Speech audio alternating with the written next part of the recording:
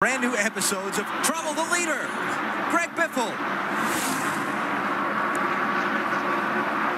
Hard into the outside wall. See the 60 car run up on the 21 car.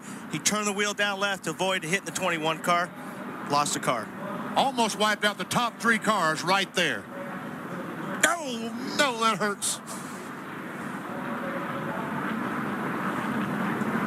Down in the corner, and I got in the brakes hard not to run in the back of him, and well, the rear brakes locked up. We had a brake problem earlier in practice. We took the proportioning valve out, so when I got down in the corner there and hit the brakes real hard, it just locked the rear tires up and sent me around. So it's kind of unfortunate for us in the points race, but I guess that's Harvick's Christmas present.